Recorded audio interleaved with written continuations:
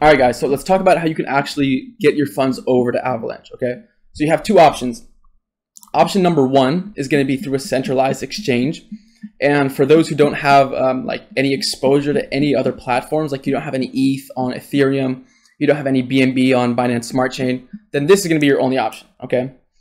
The other option is if you do have ETH on Ethereum or BNB on Binance Smart Chain and you just want to bridge some of that over, all right? Let's start with this first option. So buy AVAX from a centralized exchange. You can buy AVAX from a bunch of different places, but the options that I'm going to cover here are the ones that have C-chain support, because that's going to make your life a whole lot easier, all right? So your three biggest options are KuCoin, so let's put KCC, you have Binance, and you have Coinbase, okay? They all have C-chain support. So make sure that when you are buying and sending it over that you're on the right network, okay? So let me show you on KuCoin, for example. Say you're sending Avalanche, you're sending AVAX. Make sure you have the C-chain selected, okay? Because you can lose your funds if you're sending it through the X chain and then you're sending it to a Metamask wallet address, okay? Because that's what sending it through the C chain will allow you to do. So you can basically just open up your Metamask wallet and you can just paste it in there. And what you'll notice is that as soon as you put it in there, automatically you can't choose the normal X chain. But not all exchanges are like that. Some of them will allow you to choose it. So make sure that you are choosing C chain, okay?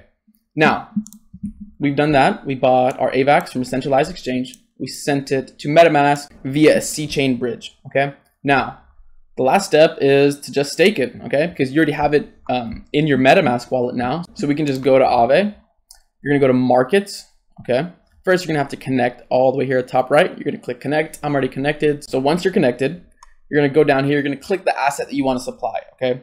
So say you want to supply AVAX, right? Because you got some AVAX to your MetaMask wallet, right? The AVAX arrived. Let's say the AVAX arrived and you click over here. You're going to click on the asset itself. So you're going to click on Avalanche. And then over here on the right-hand side, you're going to see deposit and withdraw, okay? And over here, it'll also show your wallet balance. So how much you have in your MetaMask wallet currently. It'll show you how much you have deposited already on AAVE. And it'll give you the option to use that deposit as collateral or not. Basically, if you use it as collateral, you can borrow against it, okay? So you're gonna click deposit and basically just deposit however much you want, and that's it, okay? Simple enough. So next option.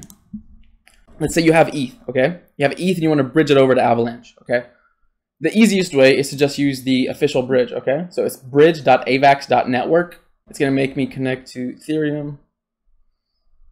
Switch network, okay? And then basically if you have ETH, put ETH. If you have whatever other asset you have, you can bridge it over, okay?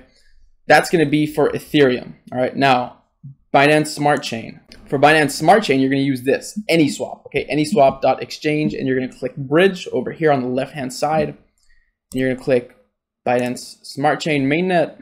It'll connect you to the Binance Smart Chain mainnet. Switch network. And then down here, we're gonna choose AVAX mainnet, okay? And then you can just send your BNB over, okay? It has a minimum of 0.014. So let's do 0.015. And then yeah, you can just basically swap it over. This is really nice. This makes it really easy for you, okay? So next step, we've done this, right? We bridged it over. Now what you're gonna wanna do is you're gonna wanna swap ETH for AVAX if you want, right? I'm assuming that's what you wanna do. But if you want to just stake your ETH on AAVE, you can do that as well, okay? So for you, if that's what you want to do, it pretty much just ends here, okay? Now, if you want to swap your ETH for AVAX, I'd highly recommend using Paraswap, okay? Paraswap is a DEX aggregator. So basically what it does is it finds you the best prices, okay? So say you want to swap your ETH for AVAX, rather than going to Trader Joe and saying, okay, how much AVAX can I get for this ETH? And then going to Pangolin and saying how much AVAX can I get. So rather than doing that and checking them all manually, Paraswap basically checks the prices for you and tells you, okay, if you want to swap ETH for AVAX, the best price is this exchange, whatever exchange it is, and then you can actually swap it on Paraswap. Like you don't have to go to that exchange itself, okay? So it's a DEX aggregator. It makes your life a lot easier and it's going to give you the best price possible, okay? I can show you Paraswap real quick. Why don't I do that? So this is Paraswap. It has a very nice UI. It's very easy to use, not that complicated, okay? So now you did that. Let's say you got your AVAX And then, yeah, last step we showed you, right? So you basically are just going to go, same thing, markets. Let's say we want to do ETH this time, okay? Just to show you guys a different example. So let's do ETH. Same thing, your wallet balance already deposited using as collateral. Deposit, I don't have any ETH, so I can't deposit. So, but if you did have ETH, you'd be able to deposit, okay? All right, so I know this was a pretty fast-paced video. I went through everything pretty quickly, but if you're having trouble keeping up, just pause the video and actually get on here and do it alongside me. It'll make it a lot easier, okay?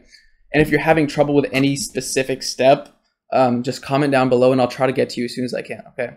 All right, that's about it. Hope you guys enjoyed this. If you did, make sure to like, subscribe, and I will catch you guys in the next one, okay? See you later.